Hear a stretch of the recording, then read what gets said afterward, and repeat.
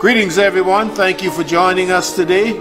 We pray that this day finds you, your family, friends, and loved ones in good health. We're continuing our study on eschatology.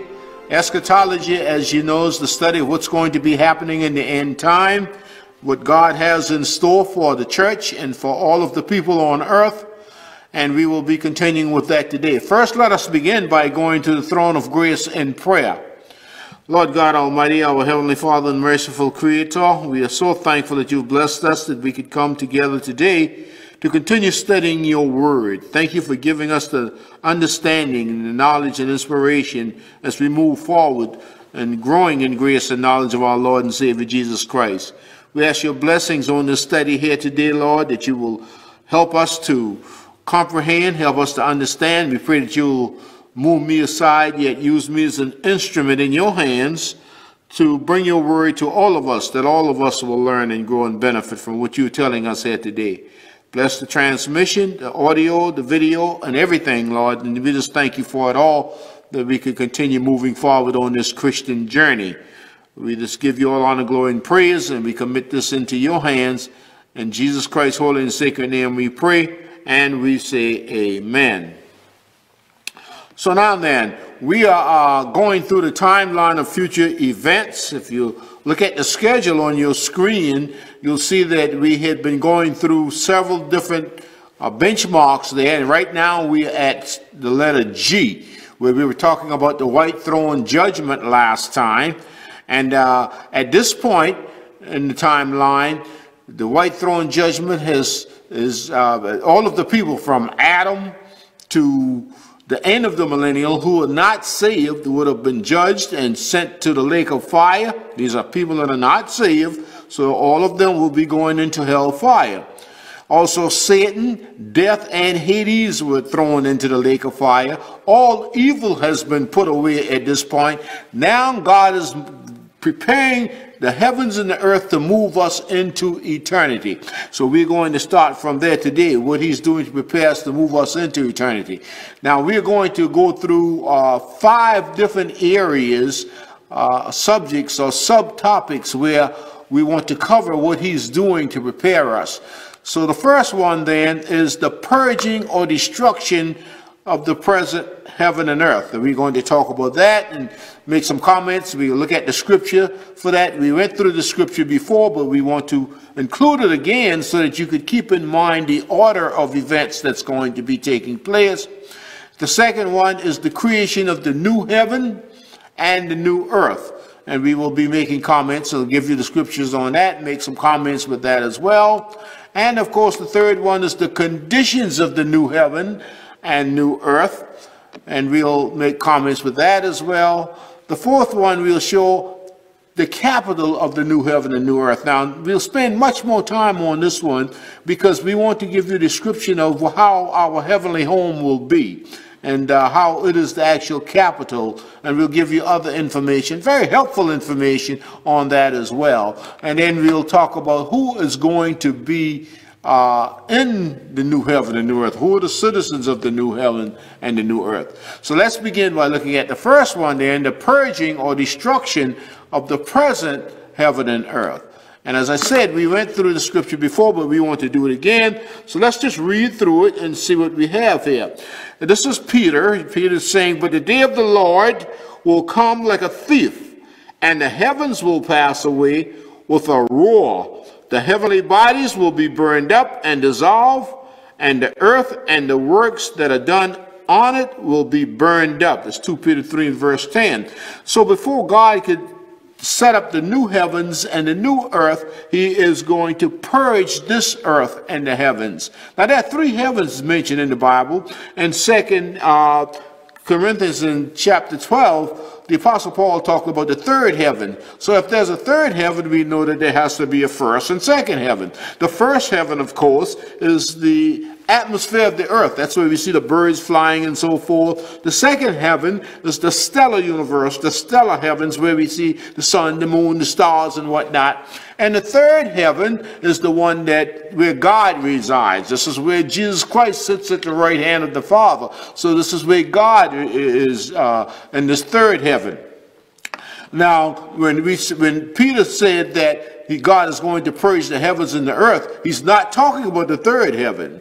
When Adam and Eve sinned, or when Satan sinned, I should say, the earth was corrupted right at that time. The heavens and the earth, they were corrupted at that time. So God is going to be restoring them. But the third heaven was not corrupted. That's where God resigned. It's the first and second heaven and the earth itself that went into decay and corruption. As we read in Romans 8, the earth and the heavens are waiting for God to restore all things. And this is where we are now at this point here. So that's the heavens and the earth, the first and the second heaven. Those are the ones that we are talking about here now. Well, now when Peter said that the heavens and the earth are going to be purged or burned up and dissolved, there are different takes on this. Some theologians believe that this means God is going to destroy the entire earth and the heavens, that's the first and second heaven, and the heavens, and he's going to recreate all over again. And they have a very good view, a very good argument for that, because of this verse right here in 2 Peter 3 and verse 10. And also, we read in Isaiah chapter 65, God said, I will create a new heaven and a new earth.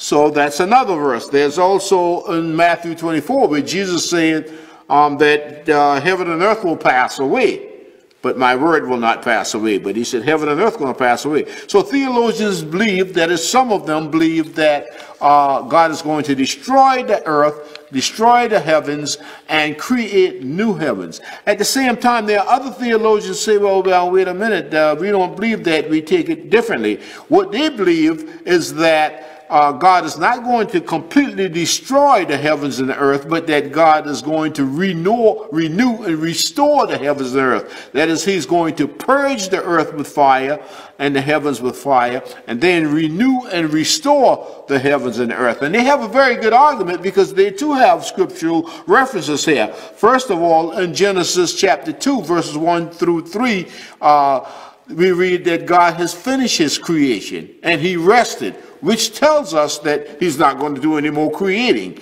So this is one of the verses that these theologians hang their hat on when they talk about this. Also, in Revelation chapter 21, when it said new heaven, the word new comes from the Greek word kainos, K-A-I-N-O-S, which means not necessarily new in time, but new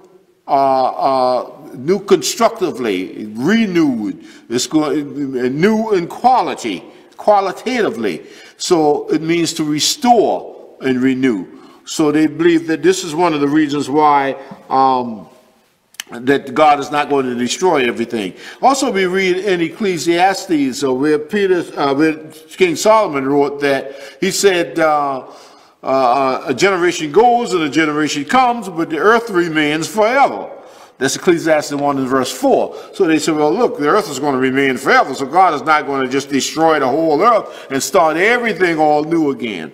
So there are different takes on this, whether he's going to destroy the heavens and the earth and recreate all things, or whether he's just going to purge it with fire and restore and renew all things in this manner. But it doesn't really matter. We will have a new heaven and a new earth. This is nothing to be divided over. The church should never get divided over this. We should never get into heated debates. Debates are okay, but when you get into arguments with it, downright, outright arguments, then we know that we have to be a little bit careful of that, because this is not an essential doctrine of the Christian faith. It's not something that we need to divide over. There are 14 essential doctrines of the Christian faith which we do not compromise on. We'll go through those when we get into some of our apologetic topics later on in the year. But there are 14 doctrines of the essential doctrine of the Christian faith, and we don't argue. We can't argue over those. We do divide on those, because these documents will determine, adherence to these documents will determine whether the church is a cult, and it also determine whether a person is saved. 8 of the 14 will determine whether someone is saved or not. So that's different. But this here, whether God will destroy the whole earth or whether he will just renew and restore it. It's not an essential doctrine. Nothing to fight over and divide over. So that's number one. Now let's go to the second one here, the creation of the new heaven and the new earth. Here, this is the Apostle John writing in the book of Revelation, Revelation 21. John said, "Then I saw a new heaven and a new earth, for the first heaven and the first earth had passed away, and there was no longer any sea." No longer any sea. Right now, the sea and the oceans make up about almost about 3/4 of the earth's surface. So we are very accustomed to that, but there's not going to be any more sea. There will be one river flowing out from the throne of God in the new heaven and the new earth, or in the new Jerusalem rather. There'll be one river flowing, and it will have waters of life. We'll say more about that in just a moment, but how the new Jerusalem will be. Then John goes on. He said, "I saw the holy city, the new Jerusalem, coming down out of heaven from God, prepared as a bride beautifully dressed for her husband." He saw this new city, the new Jerusalem, coming down out of heaven. And he described it as beautifully as he could. He said, as a bride beautifully dressed for her husband. This is a very appropriate analysis that he's making, or metaphor that he's using, because a bride that's dressed for that wedding is about as beautiful as she will ever be. I can still see my wife today coming down the aisle with the father walking her down the aisle when we were getting married, and that bride, she was just as pretty, flawless, impeccably dressed. Everything was directly in place. And when that bride walks into that church, when she walks down that aisle, every eye is on her. The men are watching her, the women are watching her, the children are watching her, the preacher is watching her, everybody, the groom is watching her, of course. Everybody is watching her. She's impeccably dressed, and she's simply beautiful. And this is how John is looking at the new Jerusalem coming down out of heaven. A beautiful thing. We'll talk more about it, how it will look in just a moment. But it's going to be simply beautiful. Then John goes on and describing, he said, "And I heard a loud voice from the throne saying, 'Now the dwelling of God is with men, and he will live with them.'" Imagine that. God the Father coming down from heaven in this new city to live with us. Coming, you know, people, a lot of Christians say, "Well, we're going to die, we're going to go to heaven, we're going to stay in heaven." Well, that's only temporary. Our ultimate goal is here on earth in the new city of Jerusalem. The new city, this is where we're going to be. They will be his people, and God himself will be with them and be their God. This is fascinating to think about that. Here you got the Creator, the holy, righteous, perfect, omnipotent, omniscient Creator of the whole universe coming down to live with us. That it's fascinating just to think about. It puts you in awe when you really think about God himself coming to live with us. They will be his people, talking about us and everybody else on earth, and God himself will be with them and be their God. He will wipe every tear from their eyes. There will be no more death, or mourning, or crying, or pain, for the old order of things has passed away. Everything's going to be perfect at that point. No more death, no more pain, no more crying, none of that. Everything is just perfect. Everybody is going to have the full joy. Some theologians describe it as a city of no more. This is actually heaven here on earth now. This is heaven. Okay, this is our heaven. This is where we are going to be living. And it's going to be a city of no more. Let's just look at some of the things that will not be there. No more sea. We just talked about that a moment ago. Sometimes in the Bible and in ancient history, the sea is shown as chaos and disorder. Because the sea could get rough, and it's killed millions of people over the centuries, perhaps even billions or multiple millions, but it's killed many. There will be no more sea. That's gone. That's out. These are some of the things now that will not be there. No more tears. There's nothing to cry about. All the things that bring tears are gone away. They're going to be removed forever. No more tears at all. No more death. Because remember, at the great white throne judgment, death and Hades was thrown into the lake of fire. So there's no more death at all. That's gone. Nothing's going to die. Human beings or anything that has life. No more mournings. Nothing to mourn about. All sorrow is going to be comforted. Nothing to mourn about. Nothing. All of that's a thing of the past now. No more crying, no more tears, because joy is going to be supreme. The whole city of Jerusalem of the New Jerusalem is going to be a city of joy. It's going to be a wonderful, wonderful time. No more pain, because all the sicknesses and diseases are gone. That's gone for good. You never have any more of those things. No pain at all. No more thirst. When we thirst, we desire for something. But all desires are going to be fulfilled. There's nothing to desire. We're not going to want anything. Anything we want, we'll have. And we're only going to want what is righteous anyway, what is good, because our desires will change. We will be glorified, perfect saints at that time. So we can't want for anything that's not good or pleasing to God. No more wickedness. All evil is going to be gone. All evil put away, banished forever for good. There'll be no more temple. We go to the temple now because we see the temple is the house of God, so we go there. But God, Jesus Christ, God the Father, is going to be right there with us all of the time. And the New Jerusalem, the new city, he's going to be right there all of the time with us. So there's no need for temple. He himself is the temple. We are the temple. We're there all of the time. There's no more night because the glory of God is going to keep everything illuminated. You don't need nighttime anymore. God created the night now so we could rest and sleep, because he know that some of us will just go out there and keep working and doing things we shouldn't be doing. So he made night for that man, so man could go and sleep and rest, because the body needs rest. Well, some of us still go out there at night and work like crazy, and day too. No more closed gates. Don't need any gates, period, but we'll have gates, as we'll talk about in a moment, but they will not be closed. God's doors always open. His throne and the Holy of Holies is always open to those who are priests and kings now, but later on, it'll be open all of the time to everyone. No more curse. When Satan sinned, the whole earth was cursed, the universe was cursed. But now Christ has removed that curse, and that's the end of all curses. No more curse at all.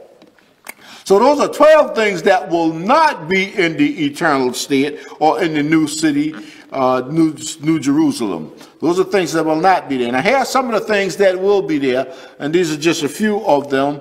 The holy city itself, the New Jerusalem. We just saw that John said he saw it coming down out of heaven, the New Jerusalem. So we know that's going to be there. God himself, we saw that in Revelation 21. God himself is going to be living with us. He is going to be there. And it's going to be nothing there but righteousness. It is a city of righteousness. The whole city. This is what Peter said in 2 Peter 3:13. He describes it as a city of righteousness. Now, let's talk a little bit more about this city, because this is something that's really fascinating here. The city itself. Now, the New Jerusalem is actually heaven. It's the capital of heaven, okay? It's going to be the capital of heaven. It's going to be the beautiful, gigantic, humongous city. It's going to shape like a cube. That's that cube that you see in the lower right corner on the screen. This New Jerusalem is going to shape like this. This is the city. It's going to be 1,500 miles long, 1,500 miles wide, 1,500 miles deep. This is how this new city is going to be. It's going to be something like you've never ever seen before. What we tried to do was put an overlay of it on the United States. Since everyone is familiar with the map of the United States, we did an overlay of it to try to give you an idea of the size of this city, how big it's going to be. So let's just talk about that for a moment. If you look at this at your screen there, you will see that if you look all the way to the upper left, you'll see that that's in British Columbia, Canada.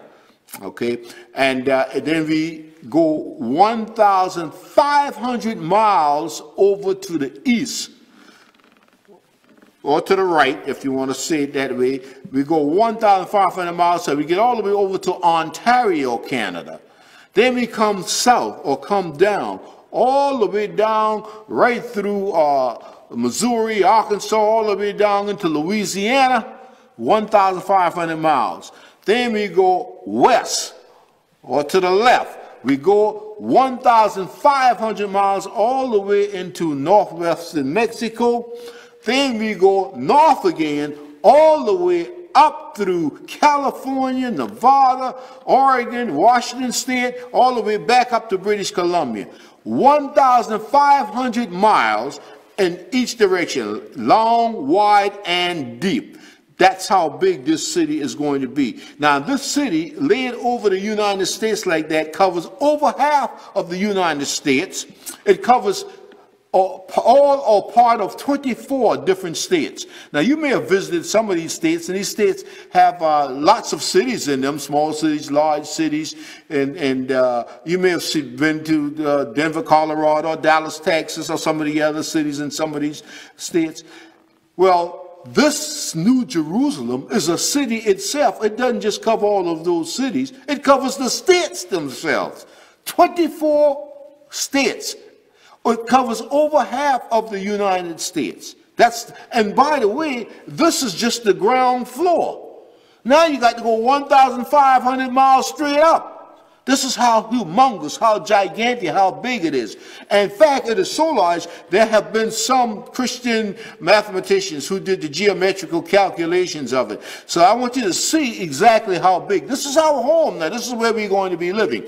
So just take a look at how big this city is going to be. Let's see some of the calculations here. When they did the calculations, they said, they came up with these results, that this city is 3.375 billion with a B, cubic feet of space. Covers over half the United States, as we said. There are over 792,000 floors with 250,905,600 mansions on each floor. So you got over 250 million mansions on each floor, and you got 792,000 floors. So when you multiply that out, just look at this carefully now, you multiply that out, you will get 198,717,235,300,000 mansions.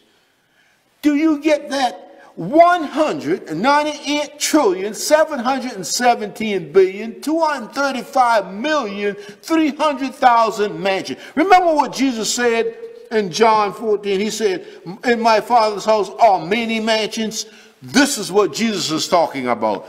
Over 198 trillion mansions. And guess what? Each mansion could have 250,000 square feet. 250,000 square feet for over 198 trillion mansions. That means each one of us will have our own mansion. And by the way, that 250,000 square feet is almost 6 acres. That's 5.73 acres. So you got almost 6 acres here for each one of us to live within the city itself on these floors. This is something incredible. By the way, this is our home. This is where we will live for the rest of eternity. It's the capital of heaven and the earth. This is what Jesus is talking about when he said, he has a place for us. I'm going to prepare a place for you. This is something phenomenal. It's awestruck. It's awe-inspiring. It's incredible. Now, if you want to see the details of the calculation, we put the link there so you can go to the website, jesusistheway.com, and you can see how the mathematicians broke down this calculation to come up with this. Now, that's 250,000 square feet for each one of us, which is almost 6 acres, but he could break it down to just 3 acres and get that many more, get a whole lot more people in there. But this is just to give you an idea of what we are talking about here. And as I said, you can look at those mansions and so forth. I'll just take 1 acre myself and I'll be quite happy, thank you. But the city itself now is going to be, here's what John says about it. Just look at this for a moment. He's in this Revelation chapter 21. Now the city, having the glory of God, her brilliance was like a very valuable stone, like a stone of crystal clear jasper. Now, it is brilliant, shining in its brilliance. When he said jasper, jasper is not crystal clear. Jasper is a precious metal. The jasper that we know today is not crystal clear. It's opaque or cloudy like. It's not crystal clear. So if you take the Hebrew word or the Greek word for jasper, what it means is diamond, something similar to a diamond, which is crystal clear because it would have to be a very expensive diamond to be crystal clear. So it would be a crystal clear diamond instead of the jasper that we know of today. It would be translucent, which means light could shine through it. So now you got this huge, gigantic, humongous city with light shining through it. The whole city itself. Brilliant, John described it here. He said, it had a great and high wall with 12 gates. Now the wall itself would be 216 feet thick and 216 feet high with 12 gates. By the way, that's 72 yards. That the wall itself is going to be 72 yards. It's not going to go all the way up to 1,500 miles, but it's about 72 yards high. And it has 12 gates. At the gates, 12 angels. Now, the angels standing at each of these gates are not to protect anything because there's no evil or nothing bad. The angels are just there for beauty, for decoration and ceremonial purposes. That's all the angels are there for. You don't have to guard anything. In fact, you don't need any locks or none of that kind of stuff. In the kingdom, in this new heavenly Jerusalem system, there's not going to be any locksmith, no policeman, no Army, Navy, Air Force, Marine. There's not going to be any doctors or no nurses or no hospitals. Don't need all that. All that stuff is a thing of the past. We are living in a new world now, the new Jerusalem. This is heaven we're talking about here now.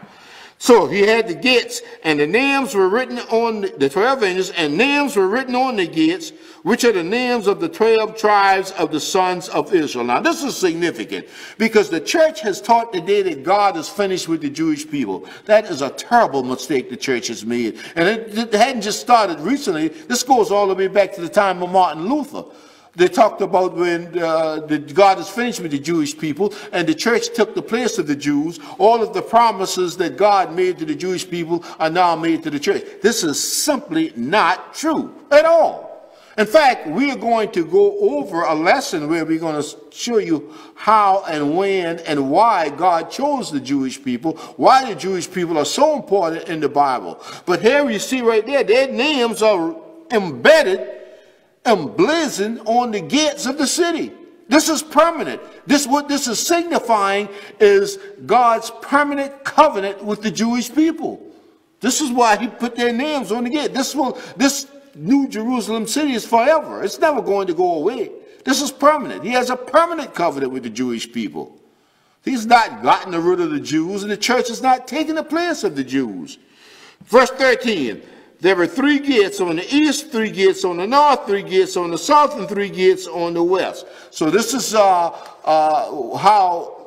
the new city is going to be with the new gates and so forth. Now, if you look at the scripture right under that in Revelation 21:21, it talks about the gates. He said, and there were 12 gates. The gates themselves were made of 12 pearls. Isn't that amazing? Now, you got 216 feet, that's 72 yards going up for each gate, and each gate is a big, gigantic pearl. Can you imagine a pearl that big? And this is pure stuff here. This is not the kind of fake pearls or cheap pearl. This is pure, 100% pure, as pure as it could get. This is coming from God. This is what Jesus said he was going to prepare for us. This is what we will be seeing. But then it goes on. He said, and the 12 gates were 12 pearls. Each one of the gates was a single pearl. Incredible. That's amazing. A single pearl, a big, gigantic, shining, shimmering pearl. Unbelievable. And the street of the city was pure gold. Pure gold like transparent glass. There's no such thing as pure gold today. You can't get pure gold today. The closest you could get to is about 99.9% or something like that. But there's no pure gold at all. In fact, you can't even get to 99.9. They say 99.9, but we know that's not true. But this is pure gold. Pure gold. And here's the thing about it. The gold is like transparent glass. How could you see through gold? See, God has such great abundance that he paved the street with gold. Incredible. He paved the street with gold, pure gold. And it's like transparent glass. You can actually see through it. You know, people talk about the streets of gold when they get to heaven and so forth. There are no streets. It's just one street. One street. And that street is going to be made of gold. You only need one street because everybody's going to live on Main Street. That's where everybody's going to be living. How you get 198 trillion people living on Main Street? Well, that's God. We're talking about the creator of the universe, how he created the universe out of nothing. That answers that question. If he could do that, anything else is a piece of cake. Okay. Now, there are also 12 foundational stones. We didn't put the scripture here for it, but this is in Revelation 21, verse 19 and 20. Here are the stones. This is the foundation of the city now. You have jasper. Now, we talked about jasper before. Jasper is actually talking about a diamond or a diamond-like precious metal. Emerald, he has chrysolite, chrysoprasus, sapphire, sardonyx, beryl, jacinth, chalcedony, sardius, topaz, and amethyst. Those are the type stones for the foundation that he's going to have for us. Now, here's the thing about it. The names of the 12 apostles are embedded on each one of the stones in the foundation. The names of the 12 apostles. The 12 apostles are representing the church because the church was built on the prophets and the apostles and the prophets, with Jesus Christ as the chief cornerstone. That's Ephesians 2 and verse 20. So now he's got the church represented with 12 names of the apostles on each stone. He's got the Jewish people represented with the 12 names of the 12 tribes on each one of the gates. So he's permanently representing his covenant with the church and also with the Jewish people. They are two separate entities in God's sight. Two separate entities. The Jewish people did not take the place of the church. The church did not take the place of the Jewish people. Here they are both embedded on the new city, Jerusalem. Permanently, forever. This is forever. And this is where you and I are going to be living, in this great, beautiful city. There's nothing like it. Imagine just living in the city, all the precious stones, the foundation shining and glittering. It's going to be so fascinating. You'll be on a spiritual high just living in it. All of the time. You're feeling good all of the time. You just think about the best feeling you ever had in your life and multiply that a couple of million times, and then you might come close to what this is going to be like. Might come a little bit close to it. You get a slight taste of what it's going to be like. And by the way, this is for all eternity. Eternal pleasures. Pleasures all of the time. Psalm 16 and verse 11. So let's continue on here. There's also a tree of life. Now, this tree of life is very mysterious, but let's just read and then I'll make some comments on that. And he showed me a river of the water of life, clear as crystal, coming from the throne of God and of the Lamb, in the middle of the street. On either side of the river was the tree of life, bearing 12 kinds of fruit, yielding his fruit every month, and the leaves of the tree were for the healing of the nations. Now, this tree of life, this is the same tree that was in the Garden of Eden. You see, what happened was after Adam and Eve sinned, God blocked off this tree so nobody could get any access to it, because if Adam and Eve had gotten access to the tree of life, they would have been forever living in a sinful condition with no way of redemption, because they would have taken of the tree of life. But after Christ came, now God could bring the tree back, and now they got the tree of life. But here's the amazing thing about this the scripture here where it talks about the tree of life yielding its leaves. It says, on either side of the road was a tree of life bearing 12 fruits, 12 kinds of fruit, yielding its fruit every month, and the leaves of the tree were for the healing of the nations. Well, why would the nations need healing? And we already talked about in the new city, Jerusalem, there's not going to be any sicknesses, no death, no hurt, no pain, no suffering, none of that. What are they talking about here? Who is going to need healing? But here it says that these leaves of the tree were for the healing of the nations. Well, here's what's going on here. You remember when we talked about that there were people coming out of the tribulation, or everybody would be saved. They move into the millennial. There is a 1,000-year millennial period. Billions of babies are going to be born. Some of these children will grow up and accept Jesus Christ as Lord and Savior. Some will not accept Jesus Christ as Lord and Savior. The ones that accept Jesus Christ as Lord and Savior will come out of the millennial into the eternal state.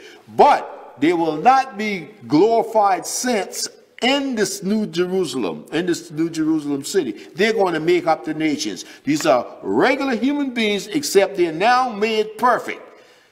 But they will come to the city of Jerusalem to bring glory to God continuously, but they will not live in the new city like we are. These are the people that will make up all the nations on earth. In other words, these people are going to be like Adam and Eve were before Adam and Eve sinned. Before Adam and Eve sinned, they were human beings, but they were perfect human beings.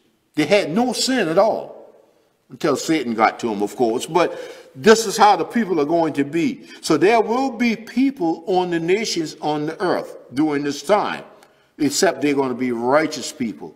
Now, I suspect that God will have us over these people because there'll be billions of them. And these people will make up the different cities or states and the nations itself. These people will come up to Jerusalem, the new city, bring their glory to God. In fact, you can read that in Revelation 21, verse 24 through 26. They tell, where John talks about the people going to be coming up to the new city and to glorify God, bringing their glory to God. So they're going to come up to the new city and bring and praise and worship God, but they'll be living on earth in the various cities and states here on earth. This is how that's going to be. And these are the people that will need healing, or they'll take up the tree. And also, you'll notice the river of waters of life.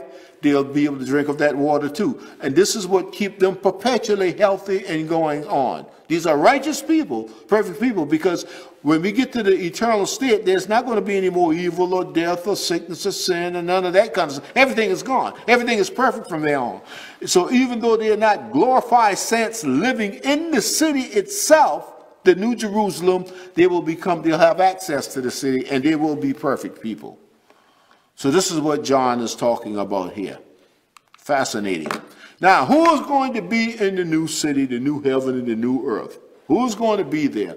When we go to Hebrews, the writer of Hebrews sort of summed it all up for us in this passage of scripture right here. Here's what the writer of Hebrews tells us. He said, "But you have come to Mount Zion and to the city of the living God, the heavenly Jerusalem," that's the new Jerusalem, the new city, "to an innumerable company of angels," all right, that's one going to be there, "to the general assembly and the church of the firstborn," church is going to be there, that's the New Testament church, "who are registered in heaven, to God, the judge of all," that's God, the Father, the Son, the Holy Spirit, you're going to be there, God, "to the spirits of just men made perfect." Well, now we got all the other saints now from the Old Testament and all other ones who have accepted Jesus Christ, the rest of the people who weren't in the church, like the tribulation saints, for example. "And to Jesus the mediator," which Jesus is mentioned again here, "of the new covenant, and to the blood of the sprinkling that speaks better things than that of Abel." So then, we sort of sum it up for you here, and here's who's going to be in the new heaven and new earth. God the Father, Jesus Christ, the Holy Spirit, all of the righteous angels, all of the church age believers, that's those that when Jesus started the church 2,000 years ago up to the time of the rapture, all of us are going to be there, and all of the people of God from other ages, that's those who are in all of those in the Old Testament. By the way, there's a little bit of discrepancy whether the ones in the Old Testament are going to be part of the church at that time whether they won't be. But all of those people will be there. Also, the righteous people who came out of the tribulation, that kind of thing. Those will be there as well. Those people will be on earth, as we just talked about, but they won't have access to the new heaven. So all the people from all other ages of God, the children of God, will be there. This is who will be in the new heavens and the new earth. So now we can see there where we are. We are talking about from letter G. We're talking about what the heaven and earth is going to be like, the new heaven and new earth. We get into the eternal state. This is what we're talking about now. The next time, we receive and we've seen many, many questions about heaven. People all over the country, all over the world, really, have lots of questions about heaven. Even some people who are not Christians, people who are unchurched, have many questions about heaven. So in part 2 of this, the next time we meet, which will be the 24th, 2 weeks from today, God willing, we are going to spend the entire time answering questions that we received from different people, or most of the most common questions, about 20 or 24 or 25 or whatever we can cover. Will be at least 20 questions that we will answer. And the most common questions, such as questions like, is heaven a real place?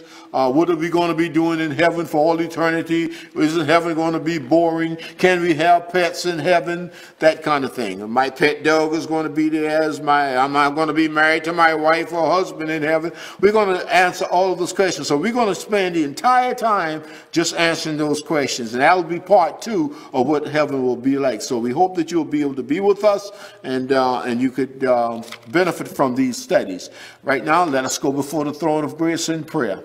Our Lord, our God, our Heavenly Father, we are thankful that you've brought us through this Bible study here today. Thank you for teaching us. We ask that you'll help us to take this knowledge and information and meditate on it and to share it with others. We ask that you'll help us to use this knowledge and information to be ready to give an answer for the hope that is within us and to do it with gentleness and respect. And we pray, Lord, that you will help us to use this to make us better prayer warriors, Lord, as we come before your throne in prayer, asking to speed that day, Lord, thy kingdom come, when we can really have the new heaven and the new Jerusalem. And God the Father, you living with us here, Lord, with our Savior Jesus Christ. We so look forward to that time and when this will come about. So we just thank you now for this.